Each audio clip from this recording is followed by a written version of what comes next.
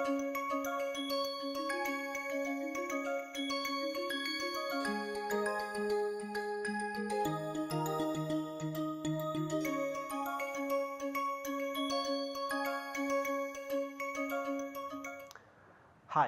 welcome back to the fourth class of metals in biology.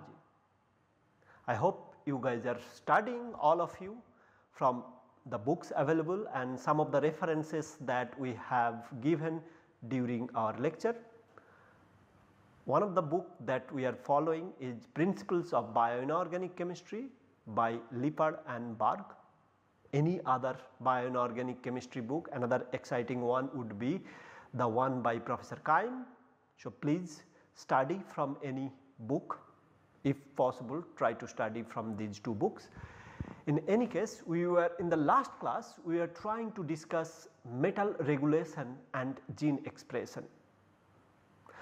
Now, there are consequences, as we are mentioning, that the metal iron or metal ion concentration at very high level or at a very low level will have its implication in our health.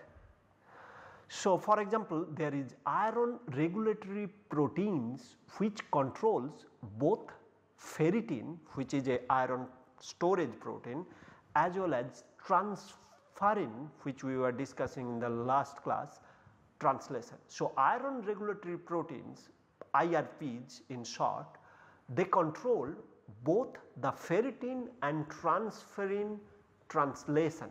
That is quite interesting, right? Well, by this way they can control the delivery and storage of the given metal ion, such as iron, as I was saying, for iron regulatory protein.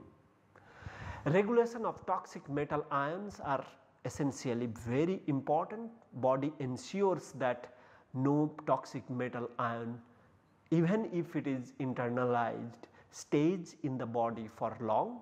So, there will be a process by which toxic metal ion will be excreted or will get rid of those such toxic metal ions such as mercury will be thrown out of the body. So, that sort of regulation is also present.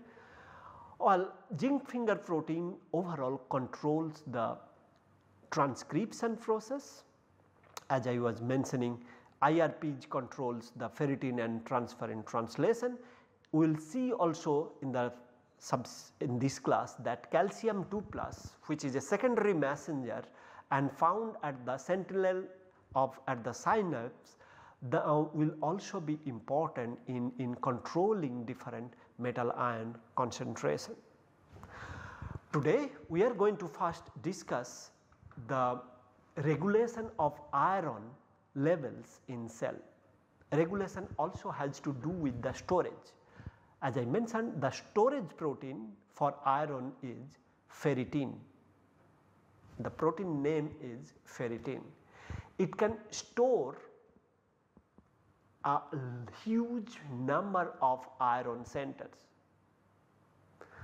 While iron storage protein has 24 subunits and each of them are having 175 amino acid approximately. It has cubic symmetry. Apoferritin means minus the iron center of the ferritin, where no iron center is bound. Apoferritin can house 1000 iron atoms in the central core. A peroxidase center usually loads the iron into the apoferritin.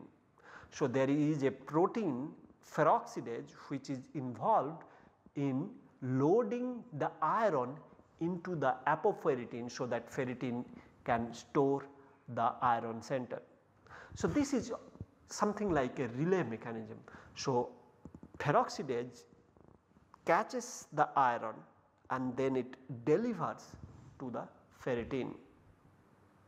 So, the transferrin, the uptake protein that we have discussed separately, peroxidase is the transfer protein. Transferrin keeps and releases to peroxidase, and peroxidase loads it into the ferritin.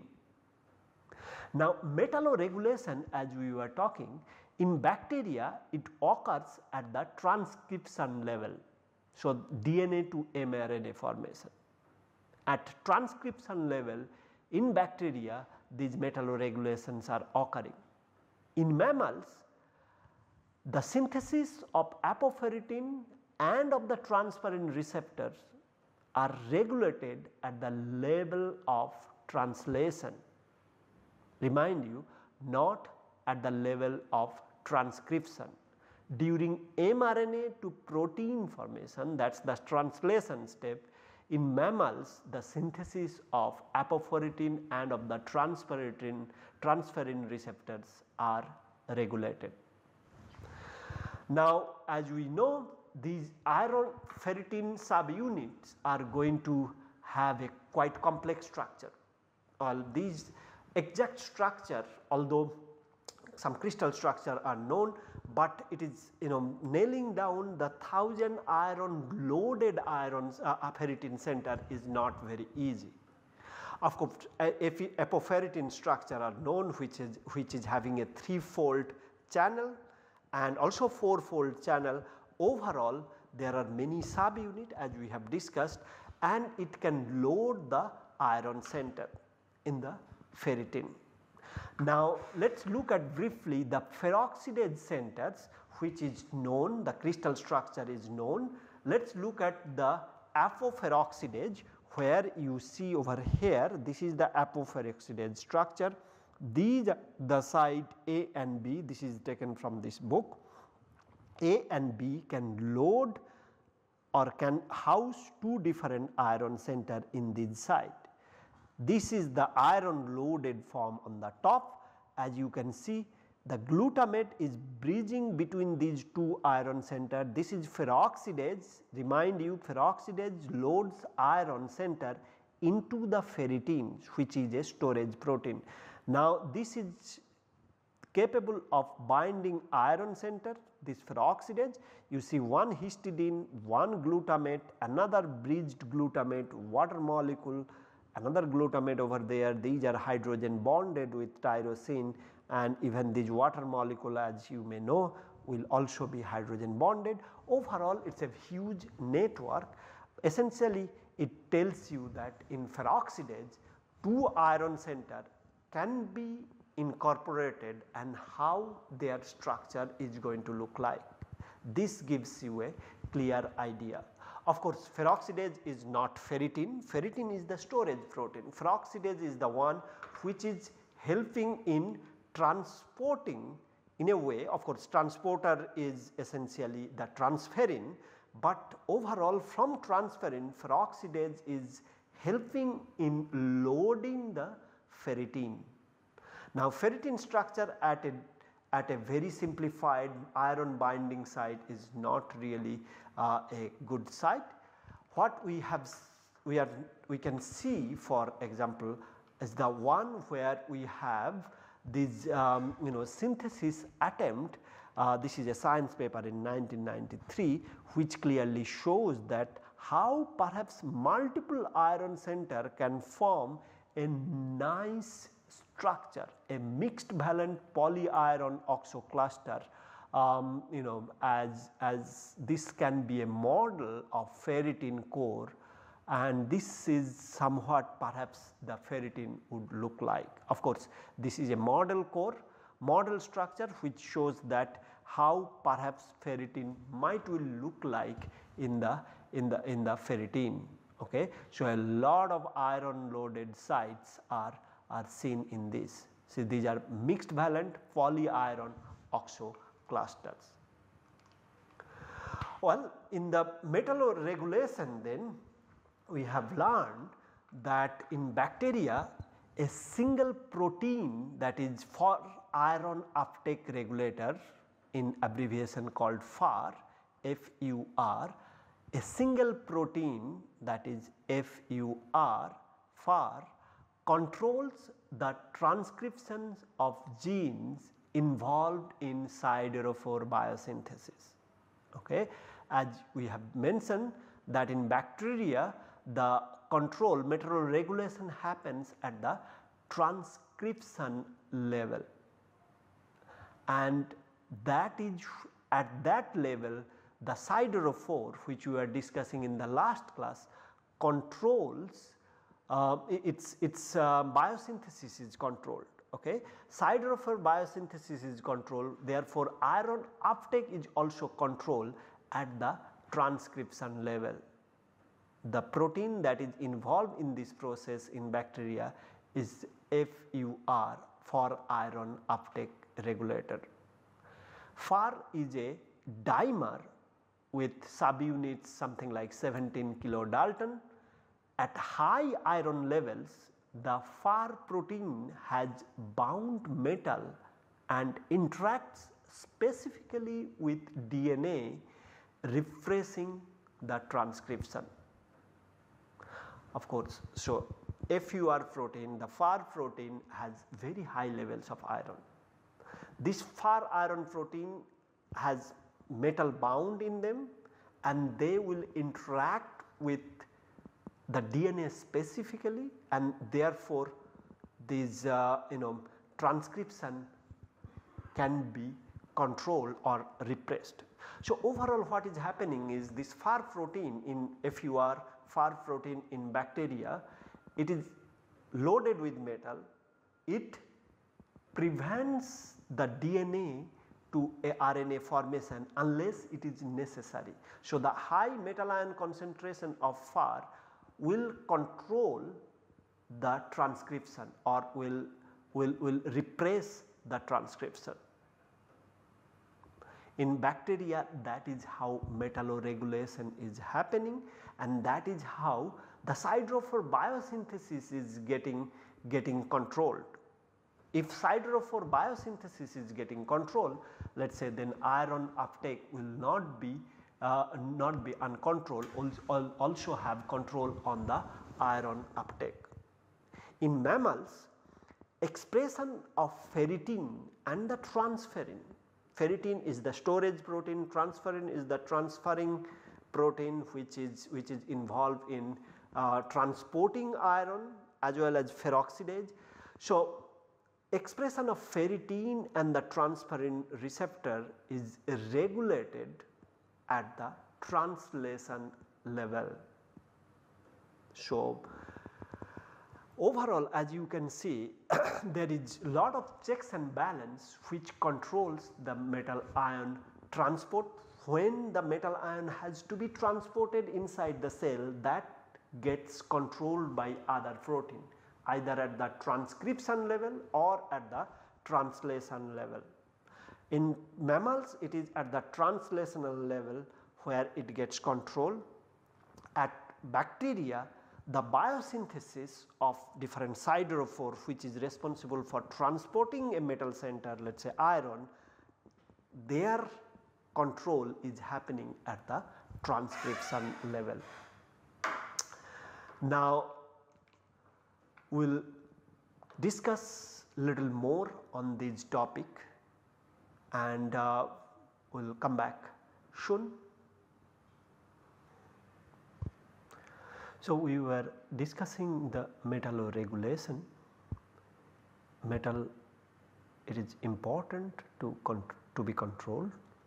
Also metal plays a vital role in folding of biopolymers. Let us now try to see the metal folding of biopolymers, the role of metal in folding the biopolymers. So biopolymers such as proteins, as you know, metal can bind with proteins at different sites. These are polypeptide proteins, right. Now this peptide has amino acids. So the amino acid residue can bind with the metal ion, and therefore the structure of the protein can be modulated by a given metal ion. Let us say you have a very high coordination number containing metal ion. It will fold the metal protein differently compared to the low coordination one. Let us say you have a metal ion which can coordinate with the different side chain in a tetrahedral fashion or in an octahedral fashion or in a square planar fashion. Depending on that, we can pretty much say that metal ions can fold biopolymers differently.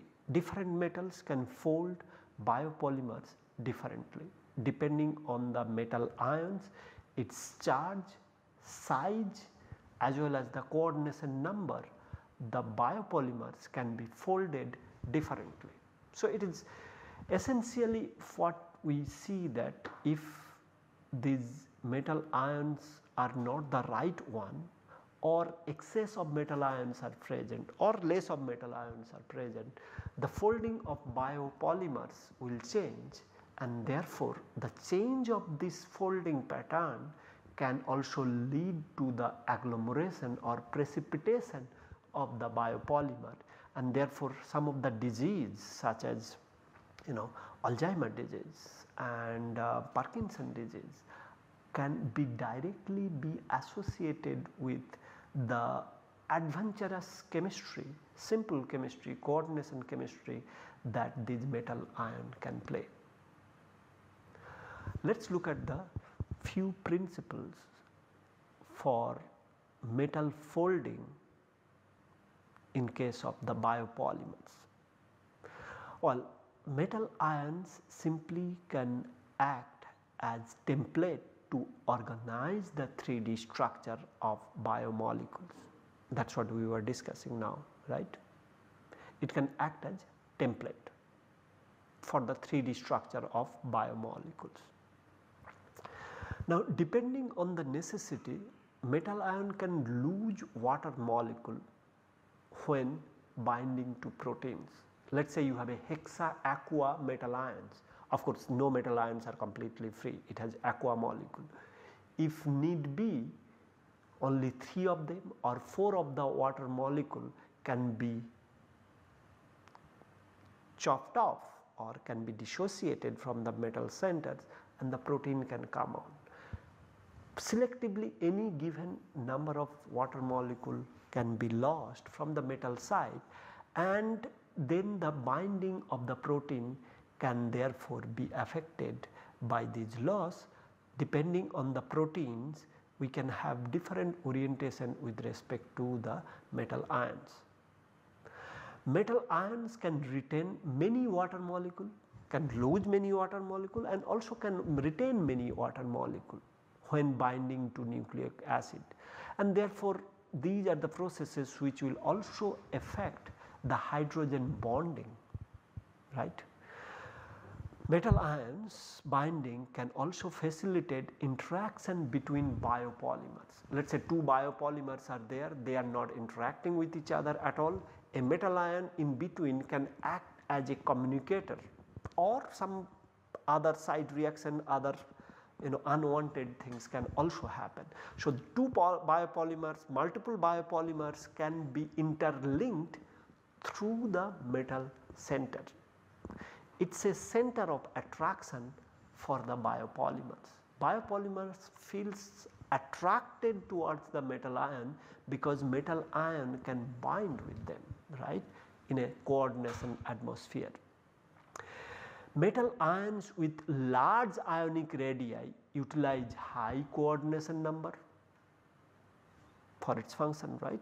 Metal ions with low size or low ionic radii will usually have low coordination number for its function.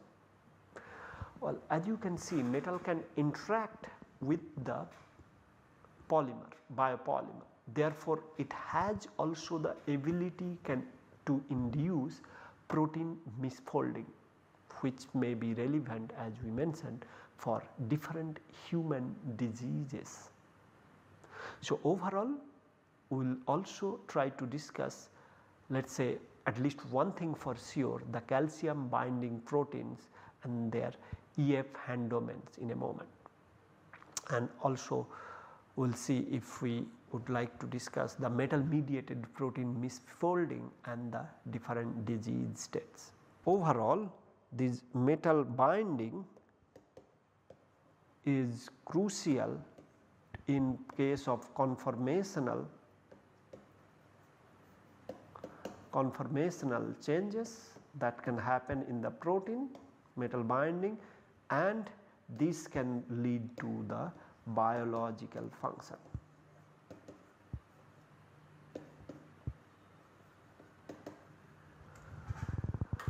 Well, we'll be definitely discussing this in detail. Let me tell you that protein folding is quite important to understand. We must see how do peptides are folding and proteins are folding.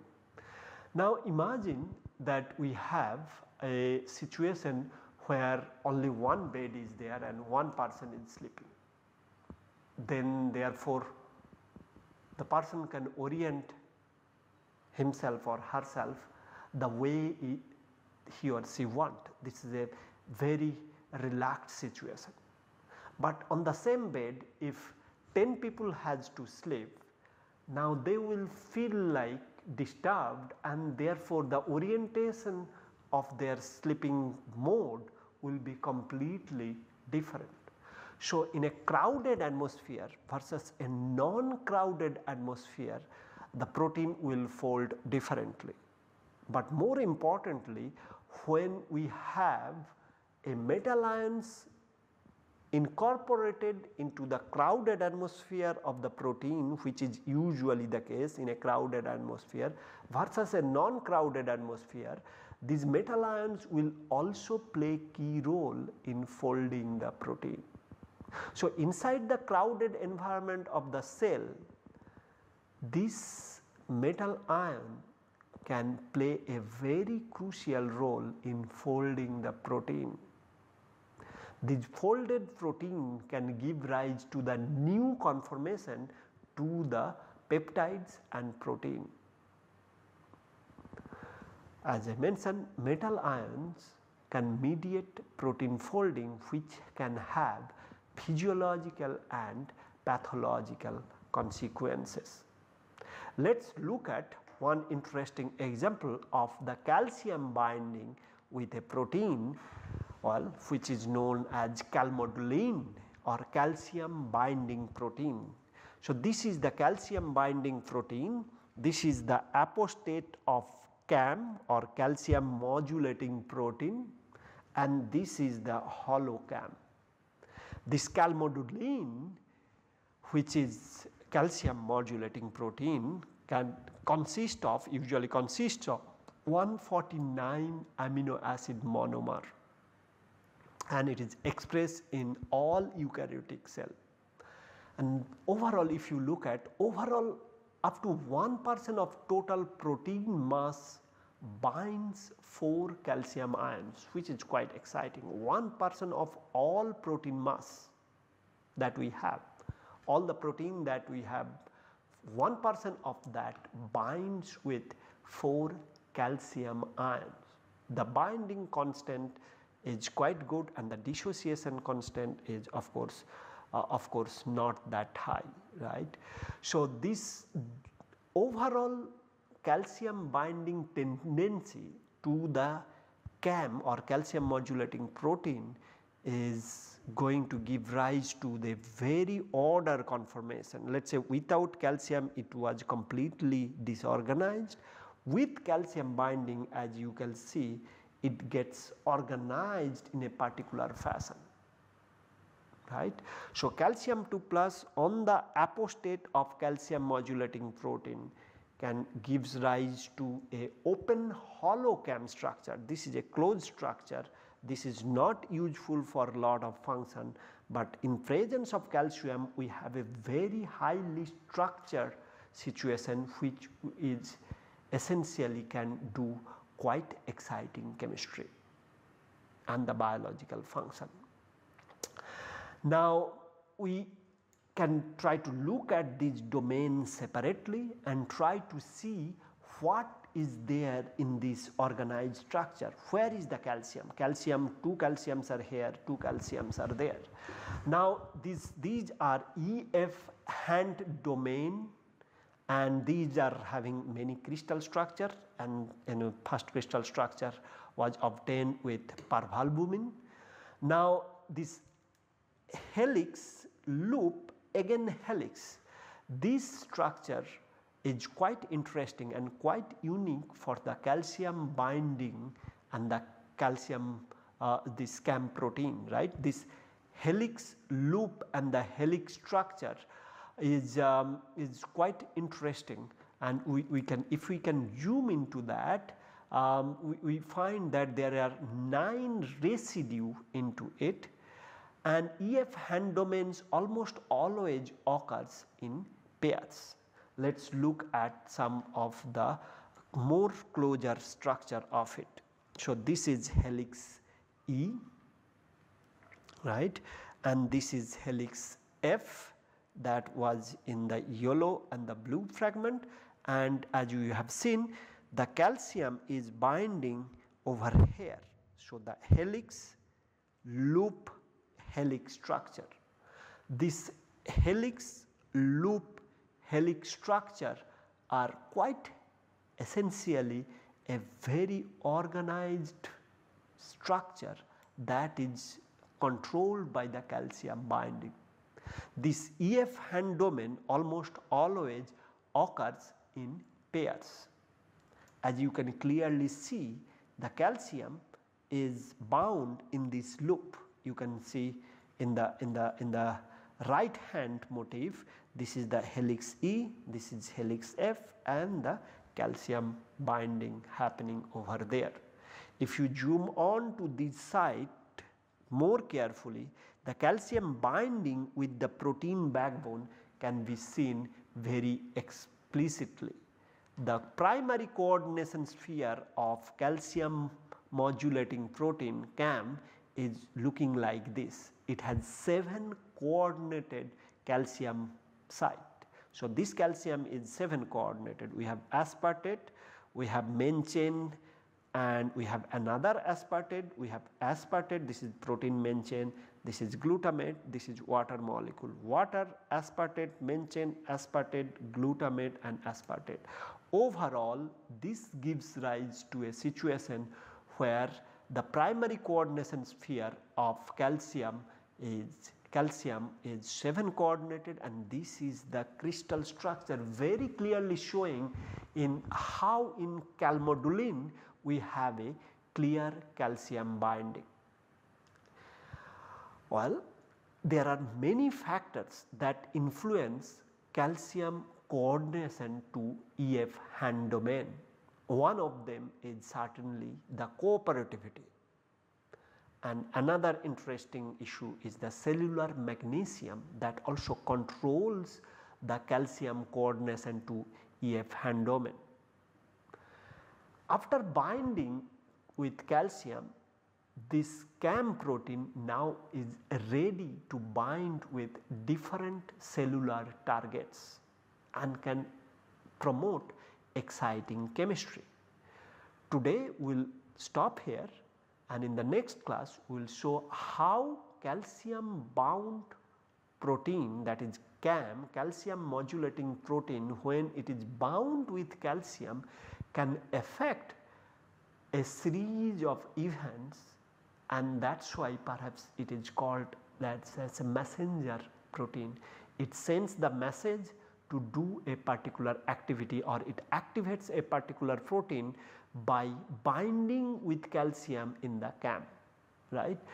Of course, Kd values of EF hand domains of calcium ion vary usually from 10 to the power -9 to 10 to the power -4 molar, and there are many clear correlation between calcium affinity and variation in EF hand domains. Let us not discuss too much into that, but overall what we have seen that the calcium in particular in the last part of this class can bind with the protein, and these are found a lot in our body. Overall 1% of the protein mass binds with 4 calcium centers. That is quite phenomenal. And how it is bound or how it is binding is quite exciting, as you have seen the EF hand domain motif where calcium is really bound tightly in the helix loop helix fashion, and the coordination environment is quite crystal clear and has 7 coordination with the calcium. The effect of this calcium binding to CAM and how it triggers a series of events will be discussed in the next class. Please keep studying, we will come back soon. Thank you very much.